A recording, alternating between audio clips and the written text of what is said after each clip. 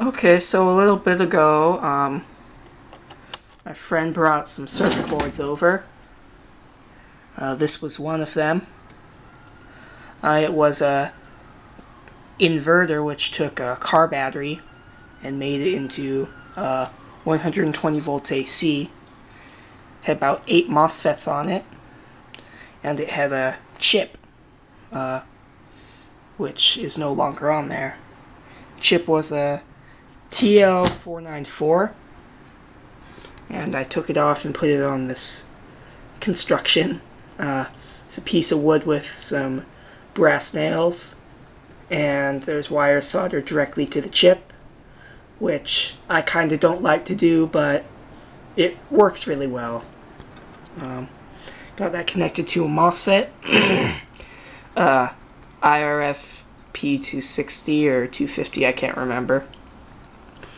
Has a snubber capacitor, which is half a microfarad, I think, and a fast diode. Here's the flyback. It's a small one, has a really good output. Just for comparison, here's a big one.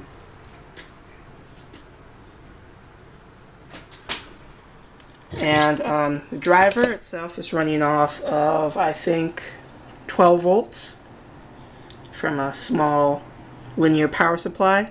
Flyback's running off of this, which I think puts out 15 volts at very high current.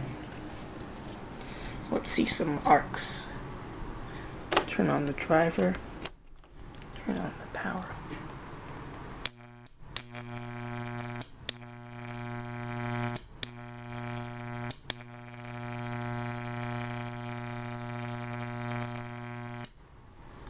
Is a really good output.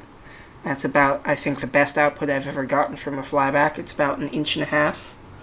I don't make it any longer than that because the corona on this just is so crazy.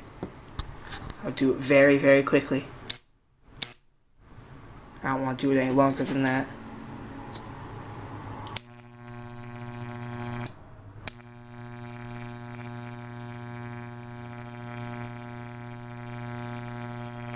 Of course, I can adjust the frequency.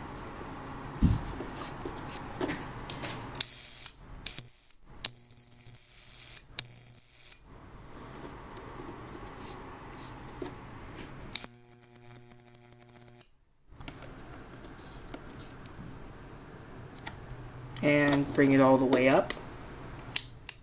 Oops.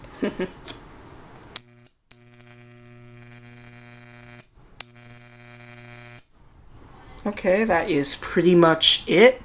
Thanks for watching.